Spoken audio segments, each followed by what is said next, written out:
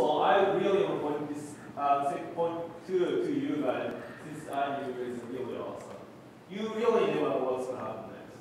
Like, never. Because just think about it. Was February 22nd, first earthquake. This was the second deadliest disaster in New Zealand. It killed tons of people.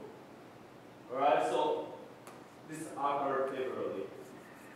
And April, within like 2 months, this was the largest tornado outbreak in the States, or in the history. And it killed like so many people in the States. And this happened in Missouri, Japan. And flood in Pakistan, it killed like about 500 people. And a weird thing happened, right? Do you remember? August 23rd in Virginia. Like, we never thought like earthquake could possibly happen in Virginia. We do. And Hurricane Irene, it was crazy too in North Carolina. It killed like what? Like, and in this country, like just like one hurricane can kill like this many people, 56. And that's at least. I'm pretty sure it was more than that. And Thailand flood, and it's still ongoing, right? It's gonna take forever. And Typhoon Talas, it was like so bad. And now Japan, I mean like some prefectures in Japan are still suffering a lot from this Typhoon Talas. And it was like after 5 months, the earthquake hit Japan. So they were still like in the recovery process. And that typhoon thing, just destroyed everything that makes that. And wildfires in Texas. It's insane. Like this year was like especially crazy. And if you believe it or not, like 47% or 50, about 50% of acreage burned in U.S. is actually happened in Texas. So 50% of like wildfire damaged area actually are in Texas. It's like insane, really. And also, there was huge, Turkey earthquake.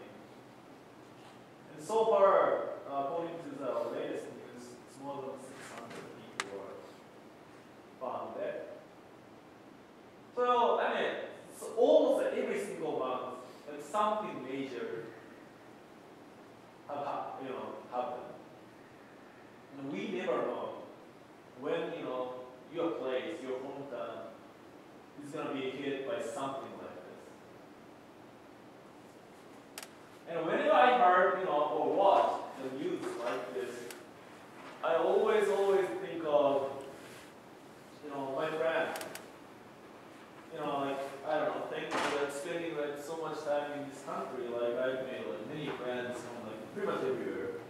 So I fear for their safety, not like the country itself, more like their safety. And whenever I see something like this, I feel like, man, I have to do something with them, So when I was asked for donations, this is what I always felt. I was donating money for my friends there. Not like donating money for that country itself, but more like feeling doing something for my friends. So to me, almost like my friends do represent what the countries or regions or whatever they are.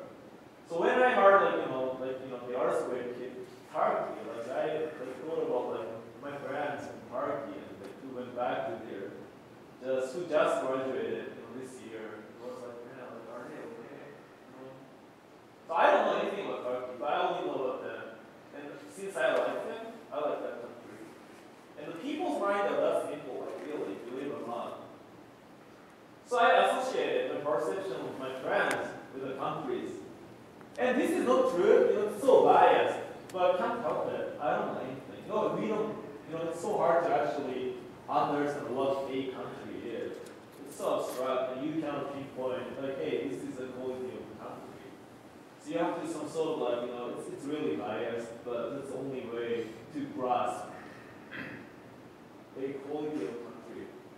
So, it's pretty much this is what but we can feel connected with our friends. So this is my whole point. I have to think about how I should portray my country for my loved one, not myself or anything. Because if something happened, you know, maybe possible that my friend or people who, you know, like fewer people, you know me, want to help Japan simply because of me. You know, maybe like, you know, there was a crazy Japanese teacher up there, but he was cool. So maybe, you know, alright, I can just, you know, 10 cents for Japan. Well, like seriously, something like that. But at the same time, it's all maybe as likely that someone doesn't want to do anything for Japan because I hate or I suck. You know, that guy was like awful, man. So like we shouldn't do anything for that guy. So it's as likely possible. But that's what I'm saying is like people survive a very, very simple. So in this world, right, we have to represent whatever our identities are. So maybe your race, countries, or ethnicity, or whatever. And we are what our countries are to people around us. This is very, very important. You might not think that way now, but trust me, once you go to other countries, let's say you go to Japan, they think, okay, that's what Americans are. Alright, that's what people from Texas are. And that's what they think, like really. Alright, so Mexicans are cool. Or you know, like anything, like really, it's like, it's really messed up, but you can't help it. So if something happened to your country, or maybe your region, or whatever you are, the people can possibly offer help, just simply because of you. And this is really, really the point I want you to drive home. Because it's not like about our state, like this is like how you should go about it.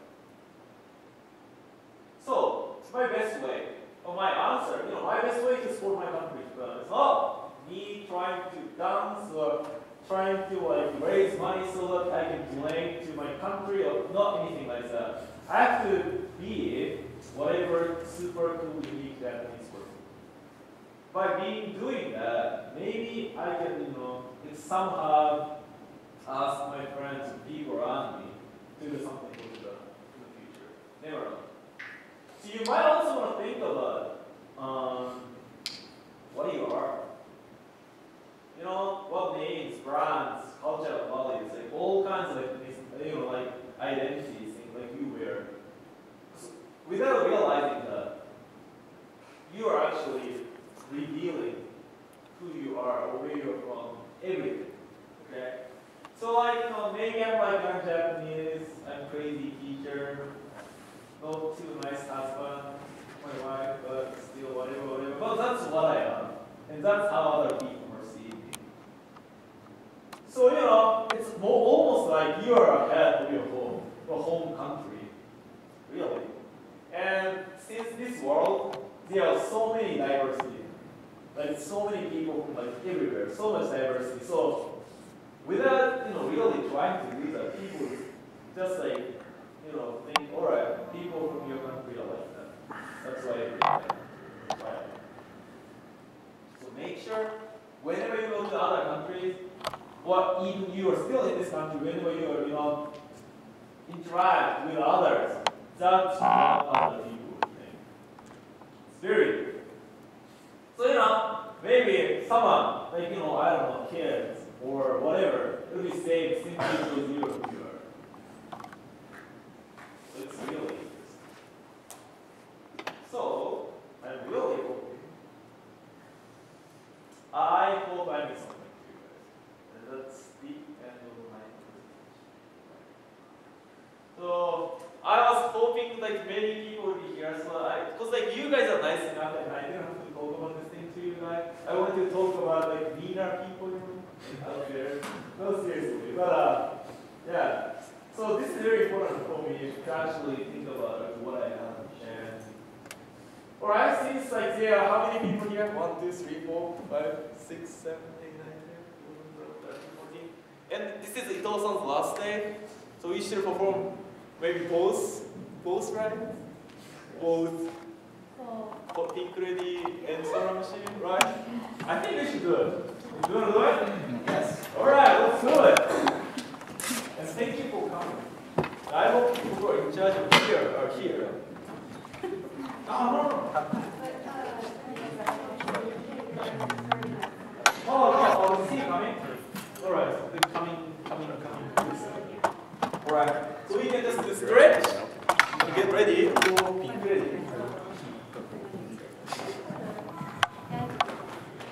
またピンクレディー。じゃあ違うピンクレディー踊ろうよ。